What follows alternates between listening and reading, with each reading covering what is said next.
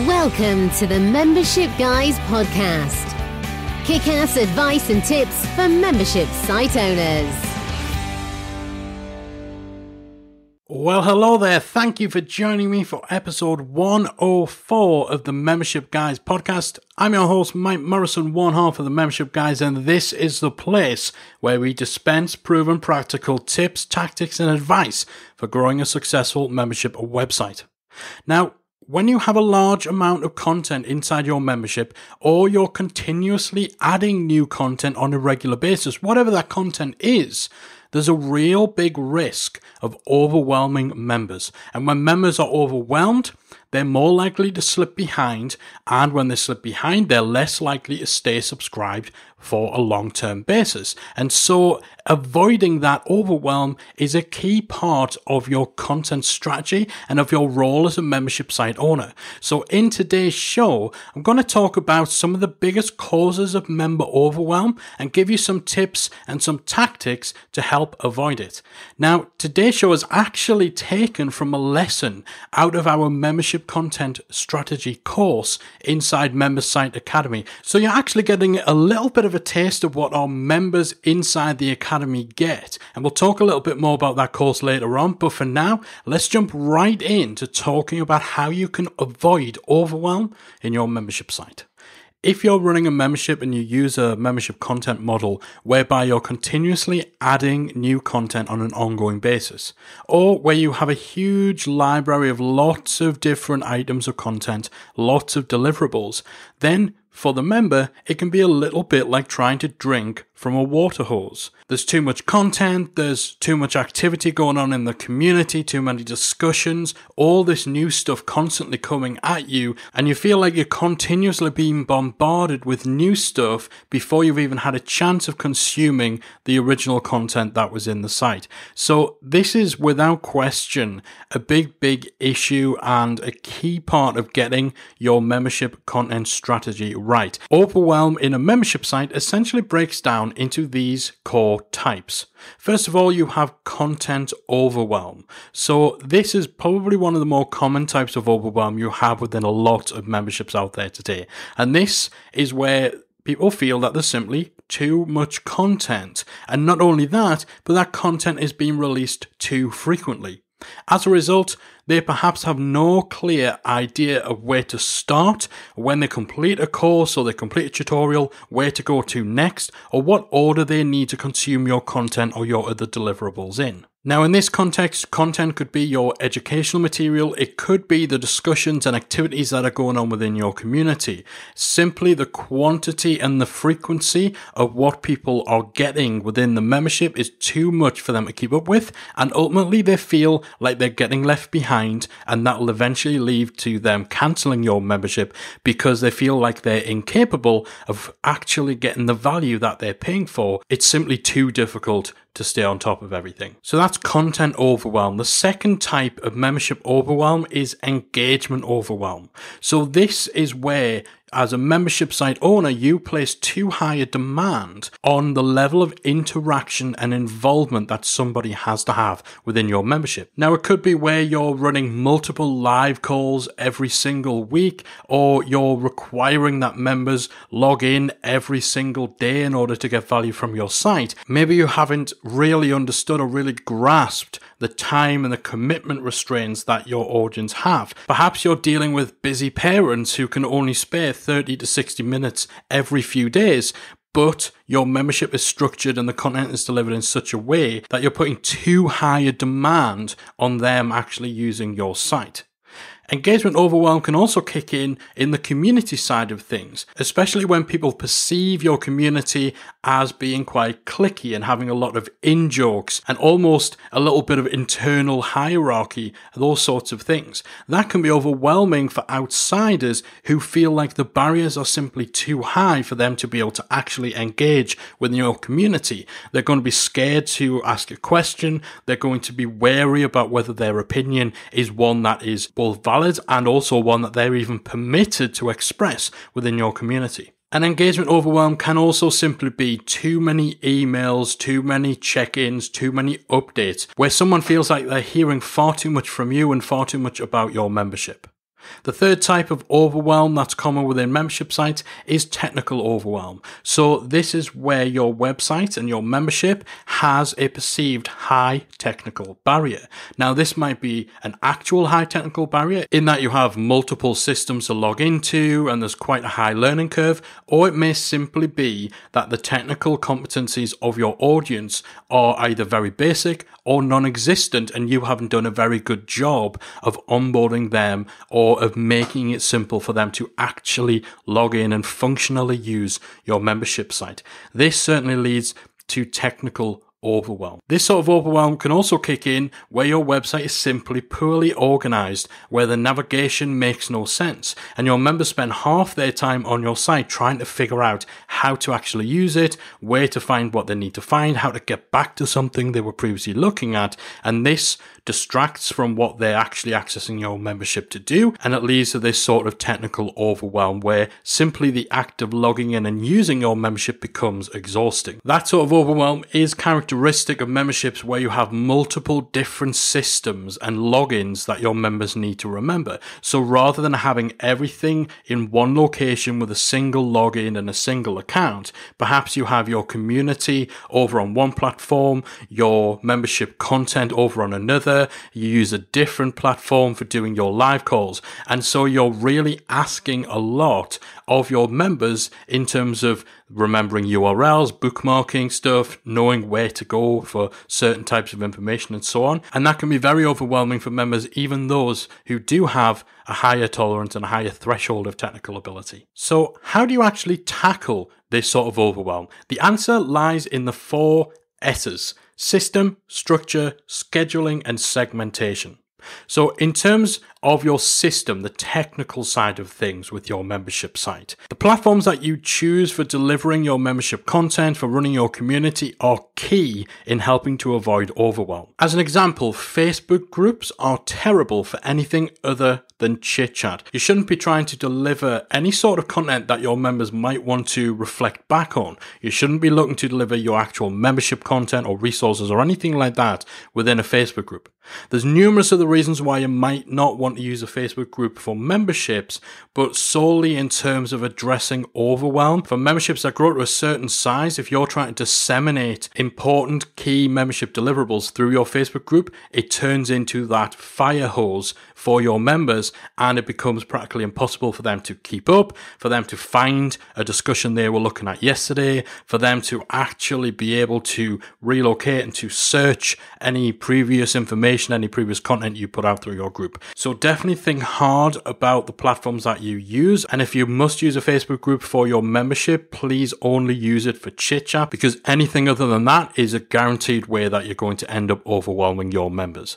Wherever possible, try to have a single platform for your membership with everything under one roof. So that means your course content is being delivered on the same website as your community, in the same location where people get all of their access details for live calls and so on. The more platforms you have to juggle, the more accounts and login information and URLs your members need to remember, the more your members need to learn in terms of how to actually use these different platforms, and the more confusing it is to try and remember where it is you need to go to access certain parts of the membership. Keep things simple, have everything under one roof, and that's a great way of avoiding overwhelm. If you have any form of mobile app for your membership site, go easy on things like push notifications. We very often see people, if they have a custom app developed or if they're using a platform that allows you to have an app as a feature, they get a little bit carried away with the fact that they can send push notifications to people's mobile phones.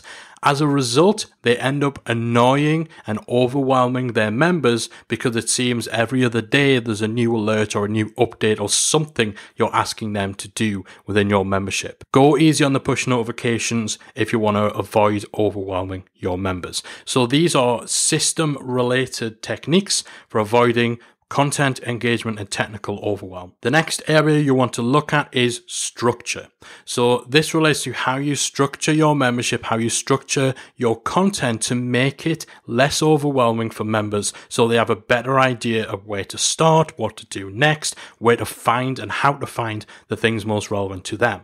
So things like pathways or roadmaps work very well for memberships where you're essentially helping everybody go through a specific process or work towards a set goal or outcome. So if you're teaching a specific technique, or if, for example, as we do in Member Site Academy, you're teaching people how to plan, build, then launch and grow their membership website, providing some sort of roadmap, some sort of step-by-step guide through all of your content can be a great way of structuring your content in a way that it just makes more sense and it's easier for people to focus on the right things at the right time. So with something like that, you would look at the whole journey, the whole pathway of where someone is if they're coming in at square one and where someone ultimately wants to be. You then break that down into core stages. So as an example, with our membership roadmap inside the Academy, we have planning, building, launching, and growing. Then within those stages, you break them down into the steps somebody would need to take to get from A to B, B to C, C to D, and so on. If your topic and if the aims of your membership website are such that this sort of approach would work, then finding a way, providing a pathway or a roadmap through your content can be a huge benefit to your members to avoid content overwhelm. If you have a large library or a lot of content, then having more advanced search and filtering options for your content library, for your website, will go a long way in helping people to find what they need to find and get to where they want to get to quicker. There's plugins such as Facet WP, Content Views Pro, and Relevancy that will help to not only give you extra options that you can place on your site for helping people to filter down your content and so on, but also improve upon the WordPress search functionality if you're using WordPress for your membership site, which by default, WordPress search is fairly basic. Plugins like Relevancy improve that and make it a little bit better and make it more likely to help people find what they need to. Things like Facet WP and Content Views Pro give you various different options for helping people narrow down the content in your site according to different criteria or the specific topics that they're looking for. It's your responsibility to provide a clear starting point, both within your membership content and within your community. So if you have multiple different segments of your audience, so you know that your audience are coming in at different levels, or perhaps they have different interests in your community, identify what would be the best piece of content for those guys to start with and make sure you're highlighting this and you're pointing them in the direction of that starting point as part of your onboarding strategy. Your onboarding strategy should also include some prompts to get started with your community.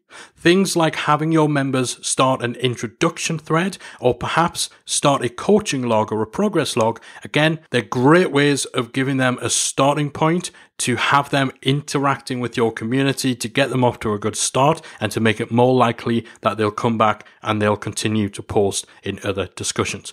All of this is just about taking care of your members in those initial stages of their time with you so that they're not left trying to figure this all out themselves. They're not left to their own devices. You're helping them get off to the right start and as a result, helping them to avoid that overwhelm that comes from trying to figure out which content they should be viewing first or how to jump into the community. The next key area to look at in terms of reducing overwhelm is scheduling. And this relates to the release schedule for your content.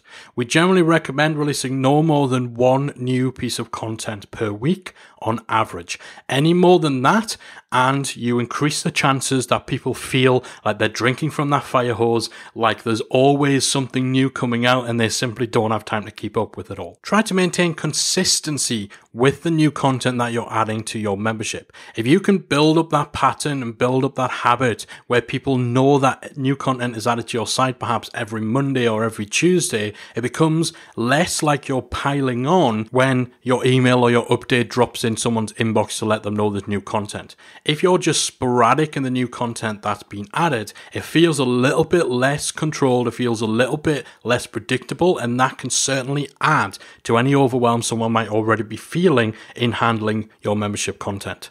Quality in terms of your content is far more important than quantity. We stress that if you want someone to pay you on an ongoing basis, you need to deliver value on an ongoing basis. But sometimes that leads people to approaching this whole thing almost as a numbers game, where they're just churning out whatever content they think will pass muster, purely in order to satisfy this idea of a constant flowing stream of content. It's much better to release a smaller quantity of higher quality content. Delivering value isn't just about putting out the most content in your market, it's about putting out content that actually has value to your audience. So make sure you're not just grinding out new content after new content after new content without actually needing to. Because what also happens, and what certainly can add to the overwhelm, is if your content is a little bit subpar and your member checks in on every new piece of content and maybe halfway through thinks, okay, well, this is a little bit rubbish, I'm not going to watch it. Again, they've just spent a chunk of time on your membership and they've got nothing back for it. So now the added overwhelm becomes not only how do I keep up with this content, but how do I know whether the content coming out is actually even worth my time, because the quality is all over the place. Consistent quality content beats quantity and frequency every single time. And even if you're not adding brand new content on a consistent basis, perhaps your membership is based around a single epic course, and you're worried that perhaps somebody coming into your site and seeing 20 modules or 100 lessons are just going to be overwhelmed from the get-go, then that's when you may consider things like drip feeding and modular release in order to ensure that people are fed your content bit by bit, they're not overwhelmed, they're able to remain focused on just what they need to focus on at that given time, instead of seeing your content as this huge insurmountable mountain that they need to get through. Having things like monthly themes can also really help with avoiding content overwhelm, because someone's going to know whether the particular theme being covered that month is something they want or need to pay attention to. And so it then becomes easier to plan yourself mentally for the content coming over that month, but also to disengage and to not have to worry about the new content coming out over the next few weeks if you know that that month's theme isn't suited to you. Again, it makes that member experience and the consumption of content a little more manageable. You might also think about things like having content prerequisites. So again, this is kind of similar to the benefits of having drip feeding or modular release. So content prerequisites would be where somebody is not able to view the next piece of content until they've either completed an activity or done an assessment relating to the content they've just viewed. This helps to ensure that people aren't just skimming content and they don't end up spending hours and hours and hours sifting through all of your content but not actually using any of it. Again, this keeps people focused, it keeps people on track, and helps reduce that overwhelm because there's only a certain amount of content they'll actually have available to them in accordance to wherever they are in the course or wherever they are in their journey. So the way in which you schedule your content can have a huge impact on controlling and managing overwhelm. And the final key area in terms of managing overwhelm is segmentation. So you should already have identified key segments and avatars within your member base in terms of where they are on their journey, what their competencies are, what their goals and so on are. If you haven't, then this is something you should certainly try to do, because this will help you to structure and deliver your content in accordance to your segment, so that people at the beginner level aren't being overwhelmed by all of this content that actually perhaps is for advanced level and has nothing to do with them. If you haven't identified these sort of segments, then you can allow people to self-segment themselves with surveys and with quizzes where they can either explicitly choose which level they are at, or where they can answer a series of questions that helps you to better identify which segment of your member base they fit in with. You can also use systems like Intercom, Drift, and ActiveCampaign, and so on in order to monitor member behavior. So you can tag people and you can segment people according to what content they're viewing, according to how regularly they log into your membership site. And then you can recommend more tailored content to them. So again, they're not facing that overwhelm of trying to figure out where their time is best spent, what content they should be reading, what discussions they need to be part of within your community, and so on. Now, there is a fourth type of membership overwhelm we didn't mention, and this one is all about you. It's an often overlooked source of overwhelm for membership site owners, and it's creation overwhelm. So this is where you simply become overwhelmed because you've overburdened yourself with your choice of membership model, with the frequency and the goals you set yourself for how much content that you're producing, for how much you are showing up and how much you're delivering for your members. Remember that nobody wins if you burn out. Your members do not benefit from you working yourself into a stupor. You need to make sure that whatever approach to your membership you've chosen, whatever strategy, whatever model you've chosen for your content, that it is manageable for you. If you're adding new content on an ongoing basis to your membership site, the value that you're delivering to your members needs to not only be consistent, but it needs to be consistent and manageable from your perspective. There's no point saying that you're going to deliver 2 new epic courses every single week if logistically, if simply the number of hours in the day makes it impossible for you to actually keep up with that sort of publication schedule. This all needs to be manageable to you, and that's why when it comes to choosing your membership model, we encourage you to think about how is your setup? Do you have a team? How good are you at creating video? If you're creating video, do you need to be on camera? Are you making it harder for yourself? Consistent and manageable is the key. No one wins if you burn out. And again, remember, with a membership site, you're the one in control. You can set and manage expectations. If you don't want to add any new content, choose a content model where you're not relying on adding fresh new content to your membership. If you're adding new content on a regular basis, but you only want to add one thing a month, then that's fine. As long as you're clear in your sales page and what you put in your sales page and your marketing materials doesn't overpromise what you're actually going to deliver on, you are able to set and manage your customer expectations. Remember that you make the rules. You get to run your membership site the way you want to, and it is key that your content model is one that you can actually keep up with and cope with. Because if you become overwhelmed in running your membership, that's going to trickle down and that's going to show within everything that you do in your site and in your community. Okay, so as I mentioned at the beginning of the show, what we've actually done for this episode is we've taken the audio from one of the lessons of our membership content strategy course that is normally only available to paid members of MemberSite Academy. Now, creating a successful membership requires so much more than just throwing together any old content and putting it behind a paywall. You need a content strategy that works well for you and your members. And as we've talked about, a big part of that is structuring your content and having the right approach that helps you to avoid overwhelm. But that is just one part of the puzzle. In our course on how to create your membership content strategy, we dive into how you decide what type of content to offer in your membership and the best way to structure and run your site accordingly.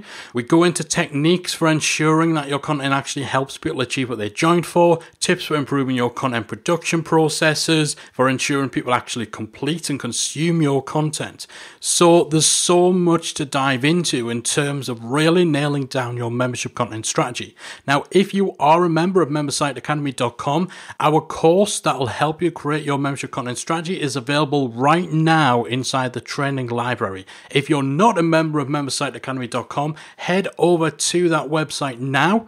Check out a bit more about what the Academy offers. This course is just one of over 30 courses in our training library. Plus, of course, you get all the good stuff like our community, member offers, tools, all of that sort of stuff, which we'll touch on at the end of the show. But I hope that you've enjoyed this little sampling of the course, and I hope that it's helped you to develop an idea of how you're going to avoid overwhelm inside your membership. That's it from me for this week. Thanks again for joining me. I'll be back again next week with another episode of the Membership Guys podcast. If you've enjoyed today's episode of the Membership Guys podcast, we invite you to check out the membersiteacademy.com. The MemberSite Academy is the essential resource for anyone at any stage of starting, growing, and running a membership website. So whether you're still figuring out what your idea is going to be, or whether your website is already up and running and you're just looking for ways to grow it and attract new members, then the MemberSite Academy can help you to get to the next level. With our extensive course library, monthly training, exclusive member-only discounts, perks and tools, and a supportive, active community to help you along the way with feedback, encouragement and advice, the Member Site Academy is the perfect place to be for anyone looking to start, manage and grow a successful membership website. So check it out at membersiteacademy.com.